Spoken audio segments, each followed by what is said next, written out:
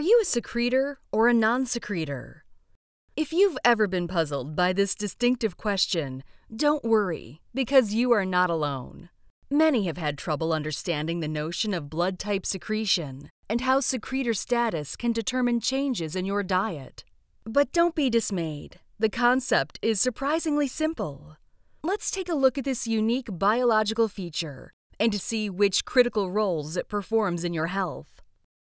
Live Right for Your Type, the follow-up companion to Dr. D'Adamo's best-selling Eat Right for Your Type, introduces the concept of secretion. In this book, Dr. D'Adamo draws a simple illustration, liking people to water faucets, with water being our blood type.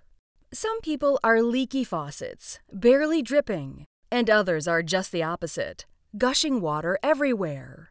These secretors, whose blood type spills all over the place, are considerably different from the leaky faucets, or the non-secretors, who barely trickle their blood type at all.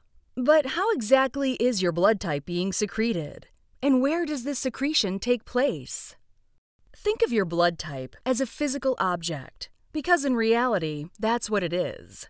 A blood type is a simple sugar molecule made of one of 4 possible combinations of sugars that are stuck on the surface of your red blood cells. Being a secretor means that you release your blood type into the parts of your body that secrete fluids, like mucus, saliva, tears, and sweat. And a non-secretor does just the opposite, secreting little to no blood type in these same places.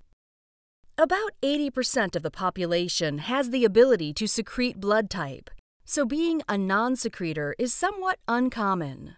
The mechanism is controlled by a gene called FUT2, which is located on your 19th chromosome, and it's genetically inherited. You're either born with or without it. As explained in Live Right for Your Type, non-secretors are statistically more prone to bacteria overgrowth, insulin resistance, carbohydrate intolerance, yeast infections, adherence of lectins, dental cavities, ulcers, autoimmune disease, among other health disadvantages. The reason for this anomaly is fairly straightforward. Less expression of your blood type means less protection from the outside world, which means more unwanted things have an easier time getting in.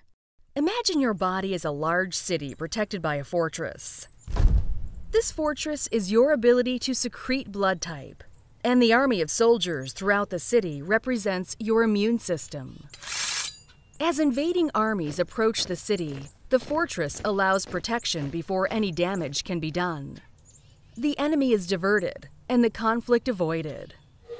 Non-secretors, since they don't have extra blood type throughout their body, would be missing the protective fortress. So the foreign army is able to make its way through the city walls and begin its destruction before your own army has enough time to respond. By the time the defense, or your immune system, is alerted, damage has already been done.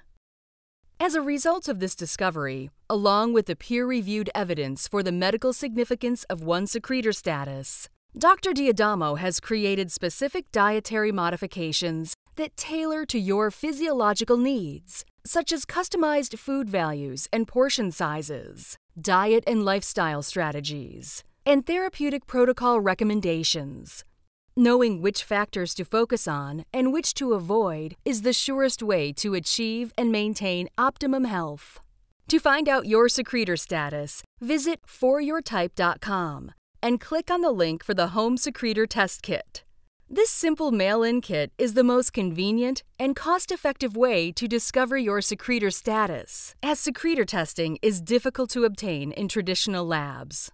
Whether you're already healthy and want to prevent future illness, or you're currently dealing with a chronic condition, knowing your secretor status is a crucial piece in the puzzle of long-term health. Now that you're ahead of the curve, get your secretor test today and start living right for your type.